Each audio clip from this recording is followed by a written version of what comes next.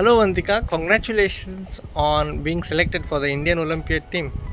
Hello, thank you. What's your chess story? Tell us, how did you begin chess?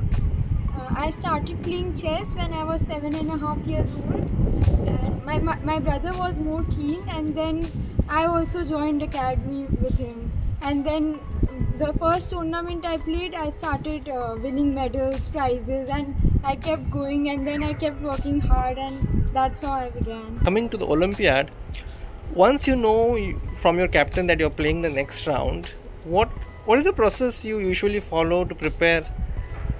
Take us through the process. Yeah, so we know the pairings, then we decide who will be playing in the next round, and then we start preparing for the next game. It's mostly similar to individual tournaments, but the only difference is that we have our coaches there helping us, so we have extra support, and we have our team members who are boosting our confidence. And how do you stay focused and calm during long and intense matches? Have any techniques helped you? Yeah, meditation and yoga, all these things help me to get calm, and yeah. What about during the game? When during the game there are moments when you are in time trouble, sometimes the position is so complex. How do you manage your nerves then?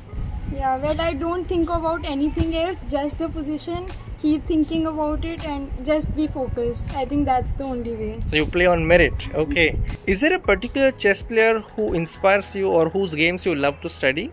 Yeah, Magnus Carlsen. Oh, and in the women's?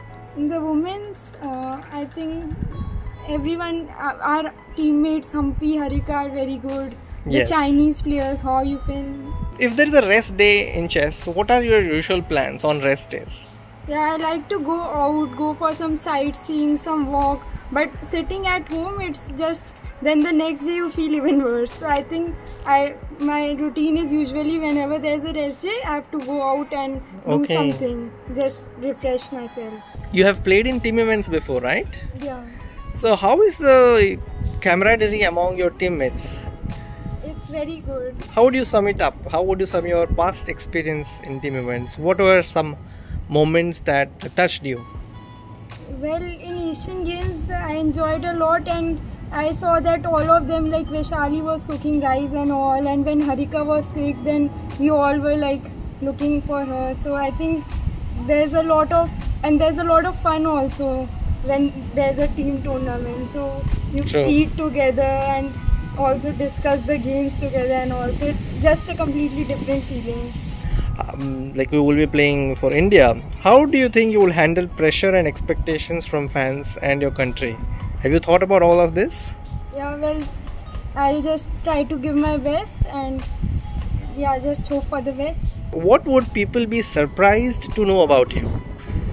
Well, I think they think of me as who talks very less or something, but they'll be surprised that I talk a lot sometimes. And I'm not sure if that's disclosed yet, but have you already started considering the board order? Well, I think the coach decides. Okay. So we wish you all the best from Chesscom India.